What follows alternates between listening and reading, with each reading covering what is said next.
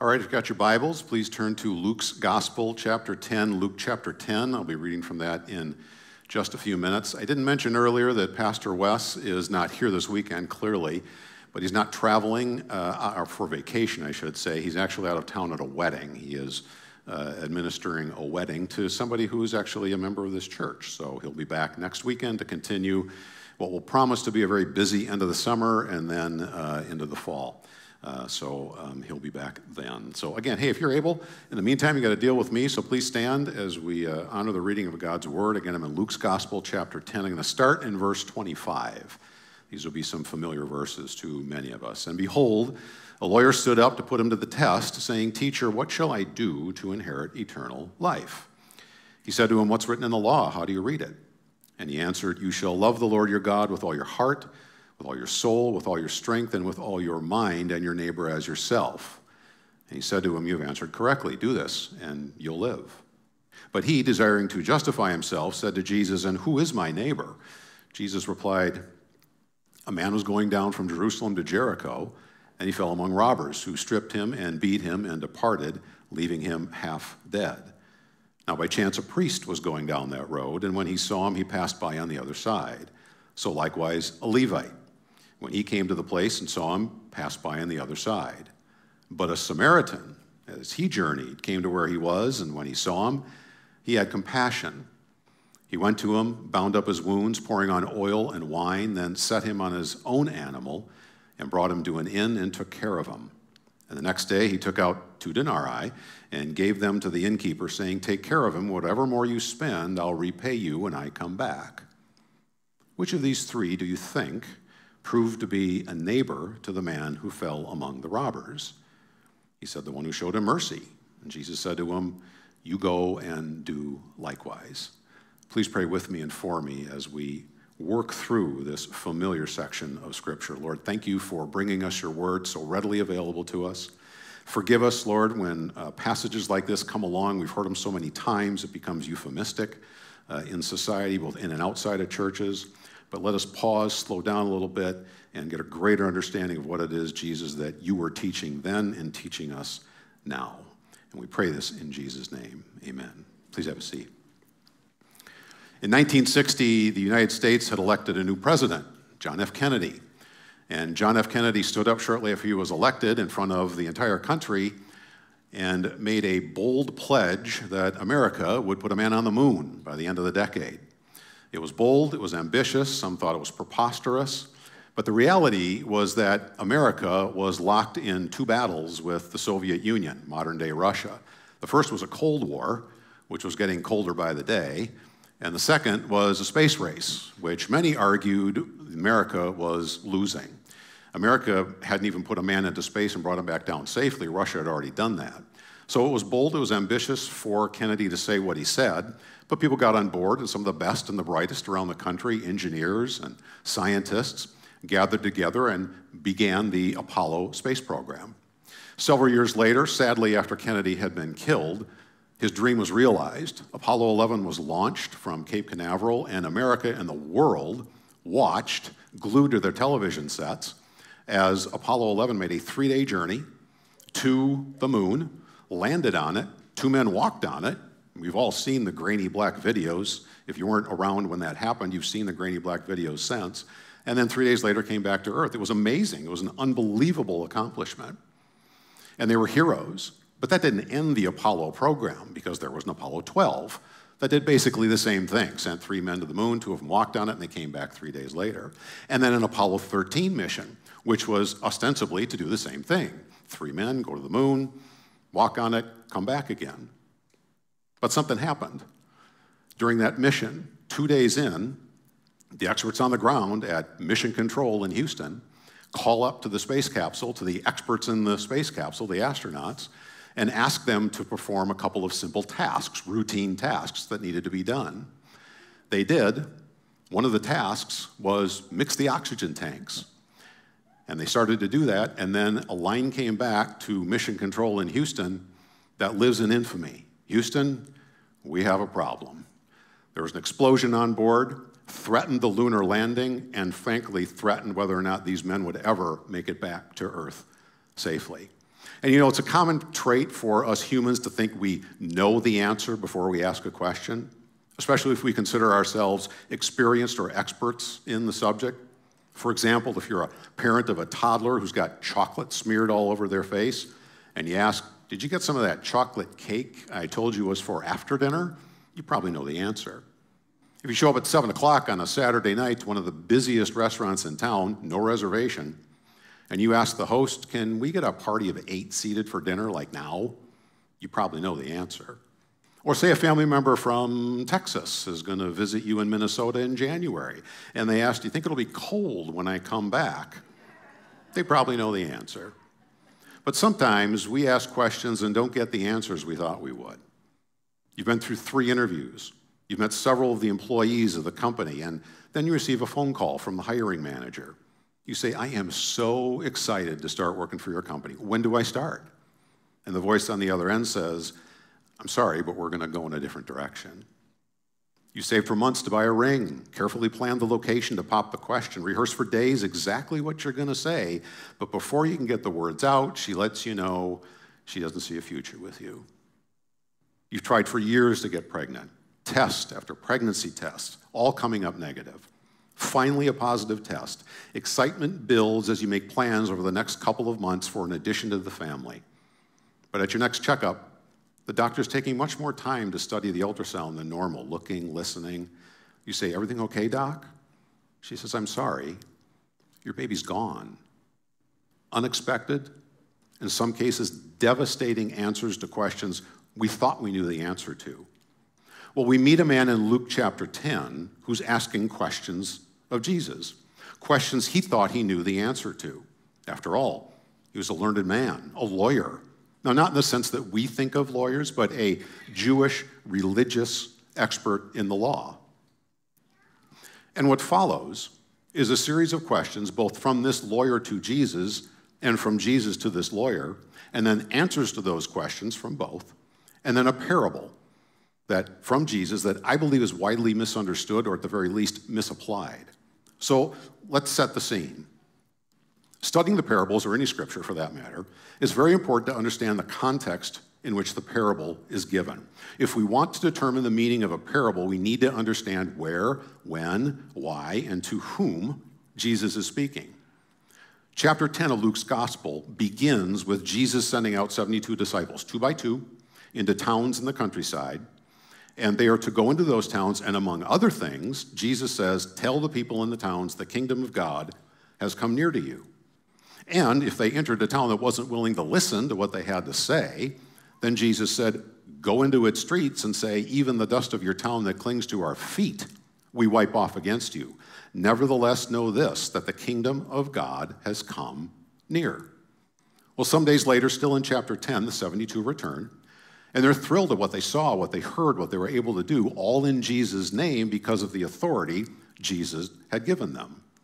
And Jesus says a couple of very interesting things to these disciples. First, in a prayer to his Father, he says, "Father, Lord of heaven and earth, I thank you that you've hidden these things from the wise and understanding and revealed them to little children. Yes, Father, for such was your gracious will." Well, the wise and understanding here that Jesus is speaking of, I think, is a little bit of tongue-in-cheek, because it's referring to the self-righteous religious leaders of the day, like the lawyer that's asking him questions. The little children would refer to the simple disciples following, listening to, and learning from Jesus, those that perhaps recognized their need of a Savior. And then Jesus goes on in verse 23. Luke says he turns to the disciples privately and says, "Blessed are the eyes that see what you see, for I tell you that many prophets and kings desired to see what you see and didn't see it, and to hear what you hear and didn't hear it." Now, presumably at this point, there's several around Jesus listening to him, because Luke introduces us in the very next verse to this lawyer who asks the first question in our subject text, and my first main point, because it's a question that every single one of us should ask. Verse 25, a lawyer stood up to put him to the test, saying, "Teacher, what shall I do to inherit eternal life?"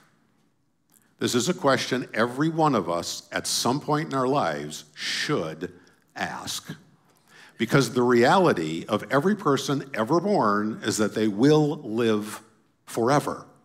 We're all born with a soul, an eternal soul. The issue is where that soul will spend eternity. And there's only two options given in the Bible, heaven or hell. And it's not that one is great and the other is not quite so great. It's that one is eternal life in immeasurable glory in the very presence of our God.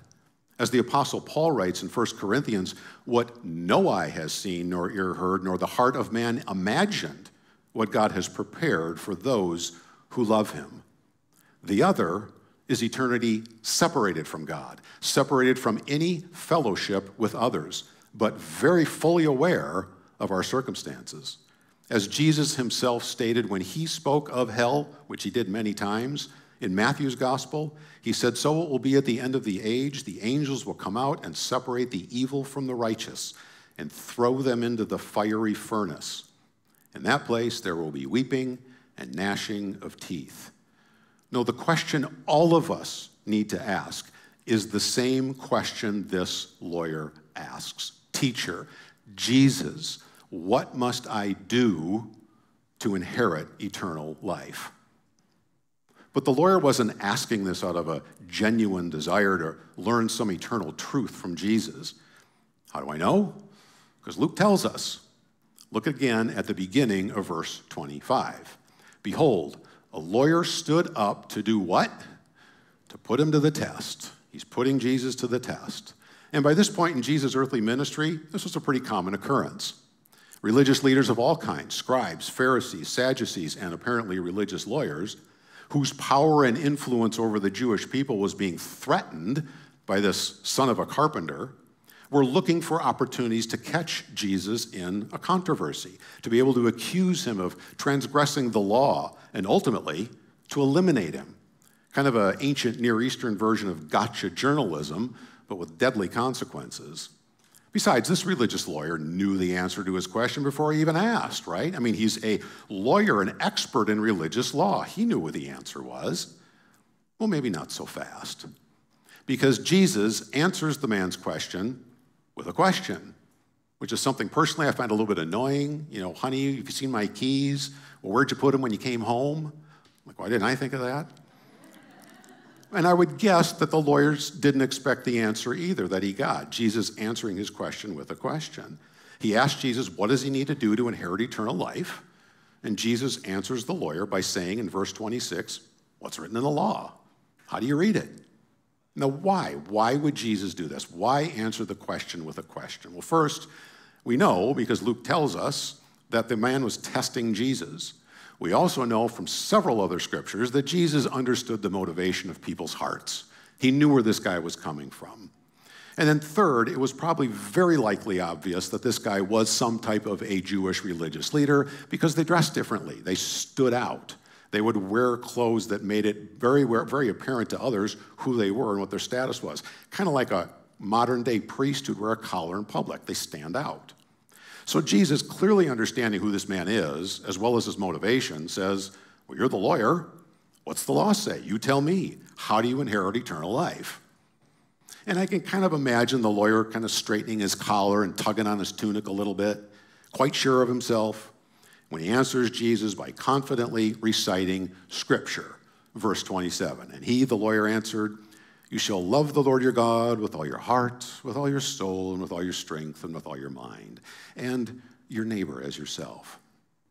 And as this lawyer kind of stands there smugly, proud of himself, confident in self-righteousness, thinking he's really backing Jesus into a corner, Jesus simply says, you've answered correctly. Do this and you'll live. Now, before going any further, the lawyer's answer is scripturally accurate. You'd expect as much from a lawyer, a professor of sorts, an expert in religious law. He'd know his scripture.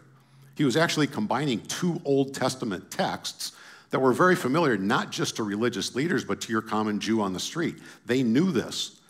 First was Deuteronomy 6, verse 5. You shall love the Lord your God with all your heart, with all your soul, and with all your might. And the second was from Leviticus chapter 19, at least the last half of this verse, which starts, you shall not take vengeance or bear a grudge against the sons of your own people, but you shall love your neighbor as yourself. This was very common knowledge among Jews. And in fact, Jesus said the same thing in Matthew's gospel, another incidence of where religious leaders are testing Jesus, and they confront him and say, what's the greatest commandment? And Jesus says in Matthew 22, you shall love the Lord your God with all your heart, with all your soul, with all your mind. This is the great and first commandment. And a second is like it, you shall love your neighbor as yourself. On these two commandments, Jesus said, depend the whole law and the prophets.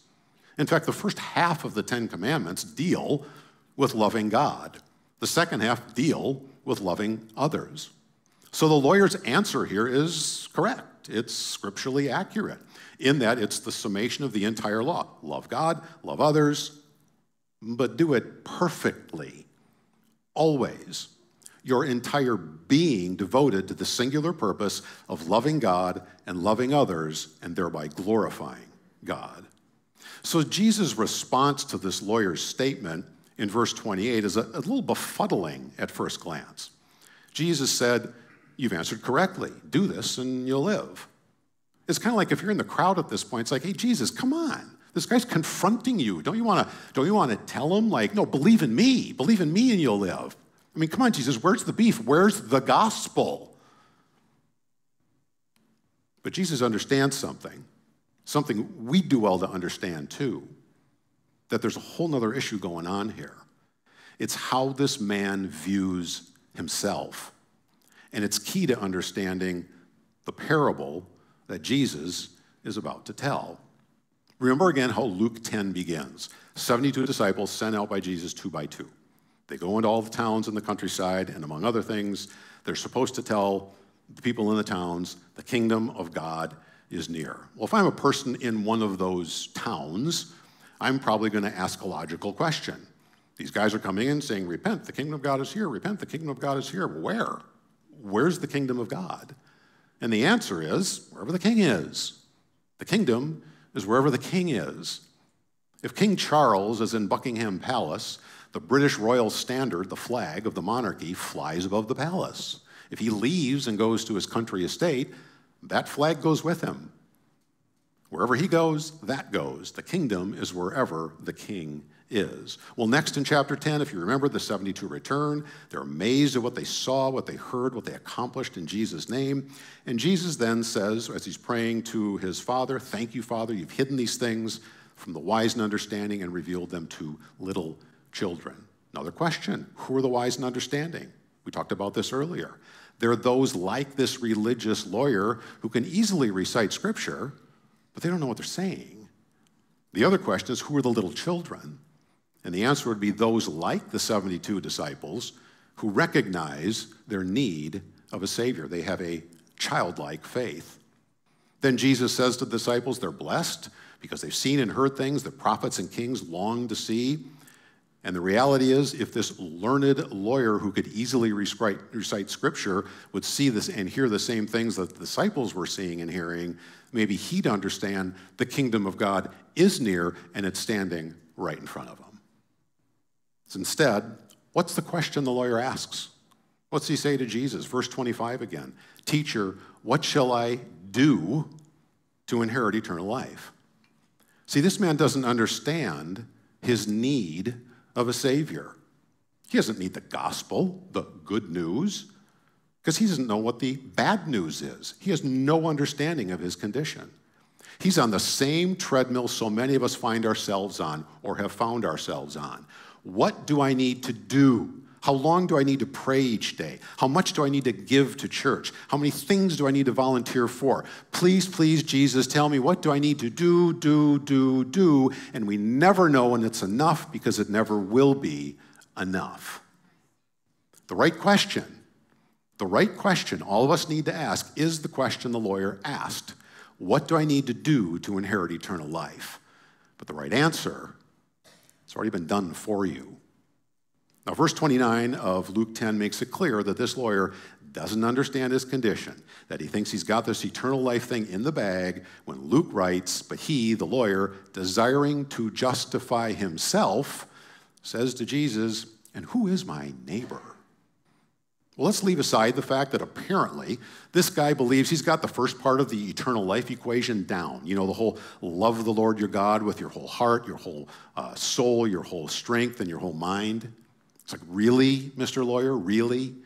You're telling me that you love the Lord your God perfectly all the time, with all your heart, all your soul, all your mind, all your strength. Never a stray action, never a stray thought, never a stray deed, never a stray word. In your mind, you could just stroll into eternal life right now. Not even any self-righteousness or pride. The lawyer wants Jesus to tell him, who's my neighbor? He doesn't need any instruction on how to love the Lord, at least not in his mind. He's got that part down. Perhaps this Jesus character has some different ideas about who my neighbor is.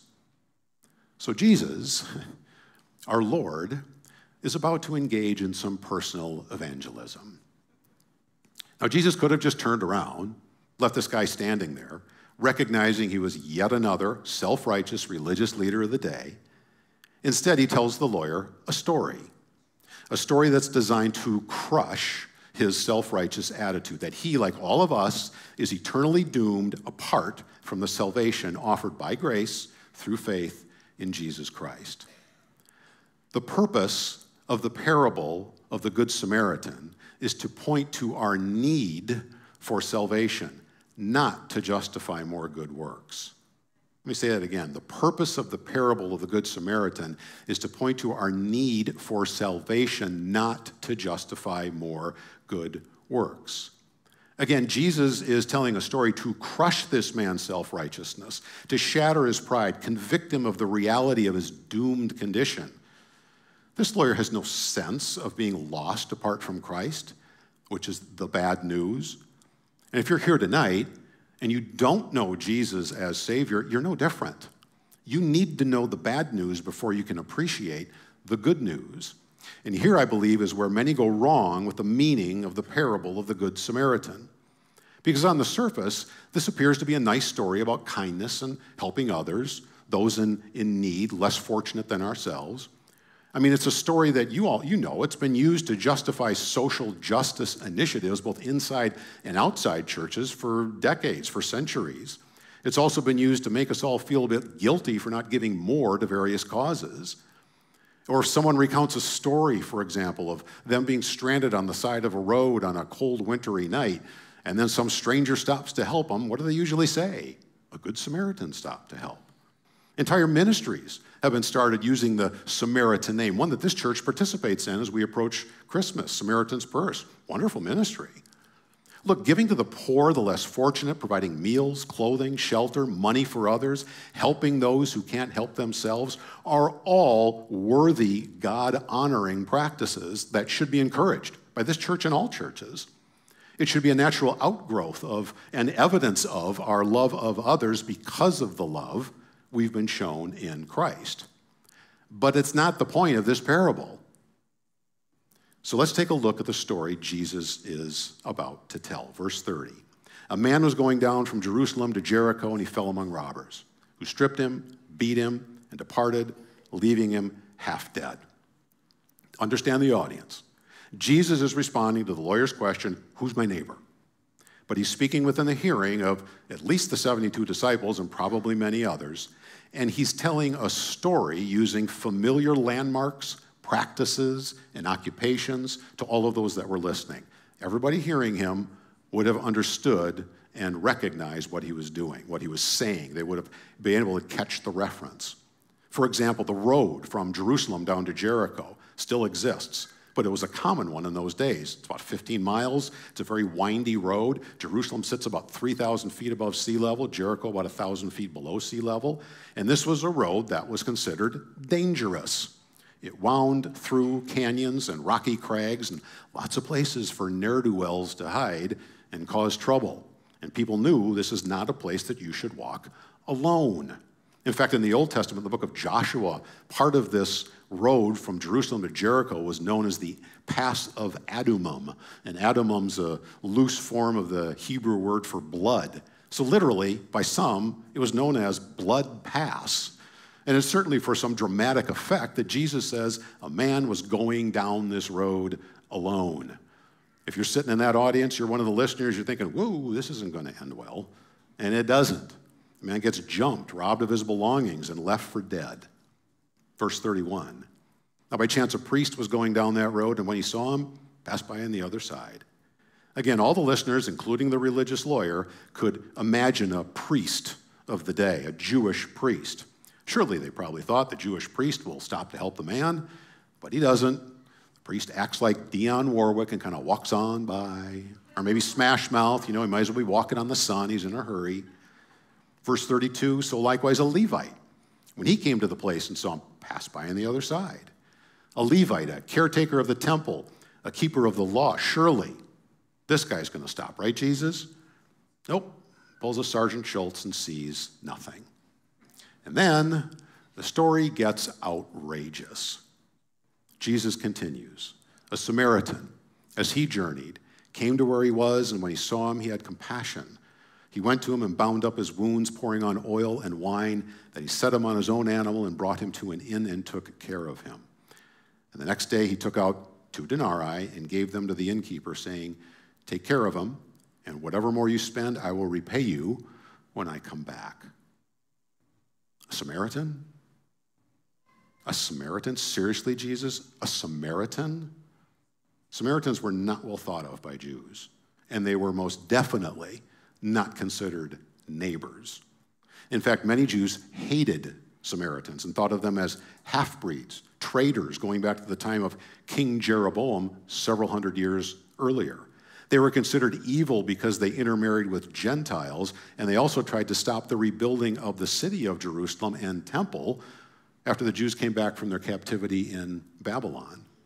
In fact, if you wanted to say something really bad about somebody in Jesus' day, you wanted to call them a bad name, you'd probably call them a Samaritan, which is exactly what some of the Jewish leaders did in John's gospel when they confronted Jesus at one point. They said, are we not right in saying that you are a Samaritan and have a demon? They're basically calling Jesus a demon-possessed outcast who had no part in God's kingdom, which is what they believed about Samaritans. They had no part in God's kingdom. They certainly were not the Jews' neighbor. So for Jesus to turn this story on its head and say that a Samaritan stopped to help this beaten man was shocking. A shocking, unexpected turn to this made-up story, one that shows this lawyer and us just how radical and lavish our love is to be to our neighbor if we're counting on ourselves and our actions to earn our passage into eternal life. Now, since the time Jesus first told this parable, up till modern day, there's been no shortage of theories about who's who in this parable, what was going through the minds of the various characters in the story. You've probably heard or read or believed some of them. For example, I've heard where some people think the priest didn't help the beaten man because he didn't want to defile himself before serving in the temple, or the Levite didn't want to help the beaten man because Jewish law didn't allow for him to touch a dead body. So he's walking on the other side of the road, and he sees the guy over there, he's not moving, maybe he's dead, I better just keep going. There are even some commentators who go into great detail about what the Samaritan's animal represents, what the inn represents, what the innkeeper was thinking, et cetera, et cetera, et cetera. Some of this is harmless, some isn't helpful at all. The truth is that we have no idea what was in the head of the priest, the Levite, the Samaritan, the innkeeper, the beaten man, because they don't exist. This is a story.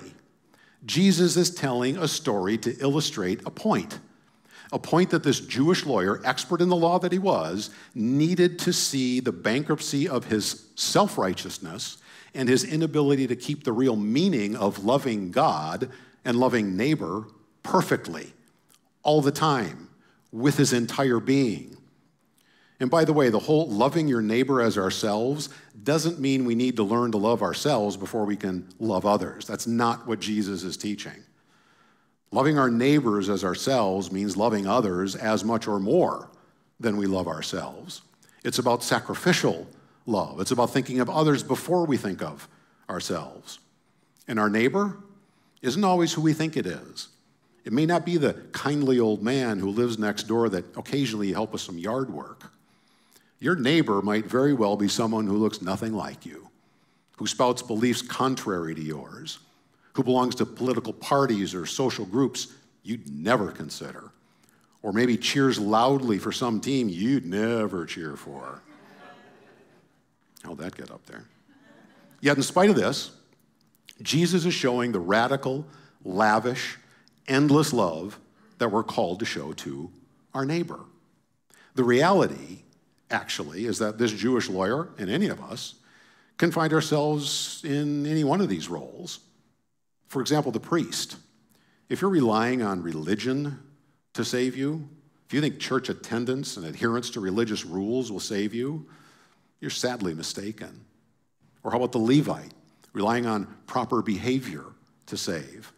If you think you're doing all the right moral stuff, that you're a good person, certainly not like a Samaritan, and that's going to gain you entrance into eternal life, you're headed for a tragic reality.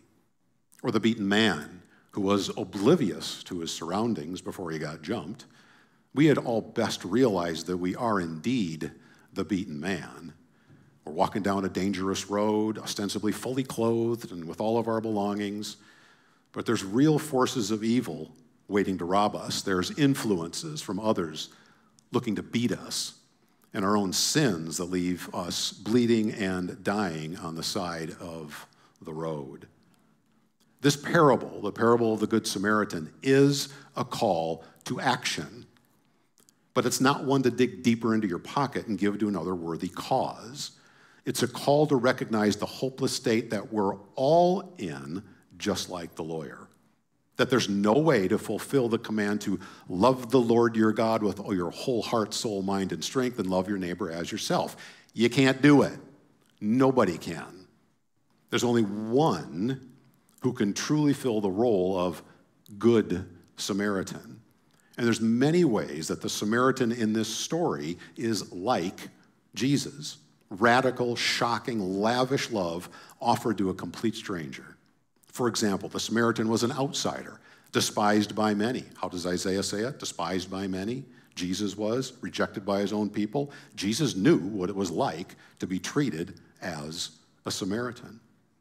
The Samaritan came after others failed to meet the need.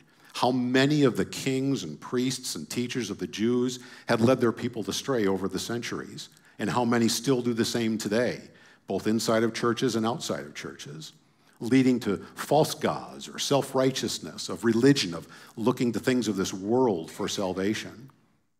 The Samaritan came before it was too late. Regardless of where you're at tonight, or if you're watching online, it's not too late.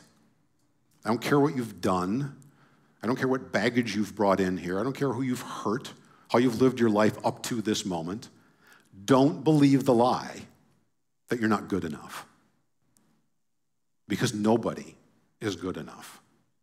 Jesus will meet you right where you are. It's not too late to come to Jesus. The Samaritan came with everything necessary. The Samaritan in the parable comes with oil and wine to soothe the beaten man's wounds, bandages to stop the bleeding, an animal to carry him safely to the inn, and seemingly endless resources to bring him back to health.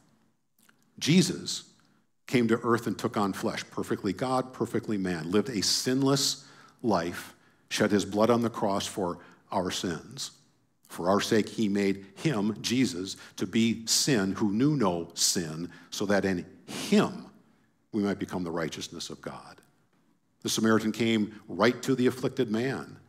Look, you may not recognize it, but all of us are stripped, beaten, bleeding, and left for dead apart from Christ. And there's no religion, there's no rules, there's no moral deeds that will bring you safely to eternal life. But again, Jesus can meet you right where you are. He knows what you need before you ask. Your compassionate Savior is standing over you, beaten man. Open the eyes of your heart and see the free gift of salvation that he's offering. The Samaritan gave tender care. Unlike religion, unlike worldly pursuits, unlike our own efforts to be good enough to earn eternal life, Jesus says, come to me, all you who labor and are heavy laden, and I'll give you rest. If you're weighed down by your labors, feeling inadequate, questioning if there's anything or anyone who can relieve the burden of earning your own way to heaven, Come to the one who offers forgiveness and mercy. Not what we deserve, but forgiveness and mercy, giving it by grace to those who trust in him. And finally, the Samaritan provided for future needs. In the parable, the Samaritan pulls out 2 denarii for the innkeeper. Non-biblical historians have indicated that a one-night stay in an inn at that time would have cost roughly 1/32 of a denarii. So do the math. He gave him enough money to keep the guy in the inn for 2 months. But he didn't stop there. He said, hey, whatever else the guy needs, take care of him and I'll repay you when I come back. A seemingly endless well of resources to the stranger, the beaten man. Well, Jesus' sacrifice provides forgiveness of sins, past, present, and future, for those who believe in him as Lord and Savior. A truly endless well of forgiveness and grace. Our Good Samaritan, our Good Shepherd, our mighty Savior lives. And only he can bandage the wounds our sins have created. Only he can provide all that is needed now and for eternity. Only he can provide the radical, lavish, sacrificial, and perfect love demanded for entrance into eternal life. And the good news is that we don't need to do anything other than accept by faith what's been done on our behalf. The free gift of immeasurable grace offered to us through Jesus' death and resurrection. Those Apollo 13 astronauts, I'm sure most of you have seen the Tom Hanks movie, did make it home safely. That movie is relatively true. But they didn't do it alone. In spite of the experts' questions and requests and surprised answers, they did make it home safely, but they had a lot of help. And I have no idea what happened to this Jewish lawyer. Luke doesn't tell us. Similar to the rich young ruler in Matthew's gospel who asked a very similar question. We don't know what happened to these men. I pray that they discovered that for their sake, that they recognized that their striving to earn their own salvation was fruitless and that they put their trust in Christ. But I also pray for all of us that we don't walk away from this parable, this very familiar parable of the Good Samaritan, thinking about what more we need to do to inherit eternal life. That we would recognize that Jesus paid it all on the cross. It's done. Pray with me. Lord, thank you for these words, these very familiar words. Lord, again, I pray that we have a little bit deeper understanding of what you were teaching. Your parables were not without purpose. They were kingdom-minded. They were reminding us what the kingdom is like, and they're reminding us what you have done for us and the futility of our own striving to earn our way to heaven. I pray, Father, for anyone here who doesn't know you as Savior, that they today, tonight, right now, realize that you can meet them right where they are. Tonight they can have forgiveness and freedom from striving for perfection. And salvation is within their hands if they would just accept by faith the grace, the gift that you're offering. We pray this in Jesus' name. Amen.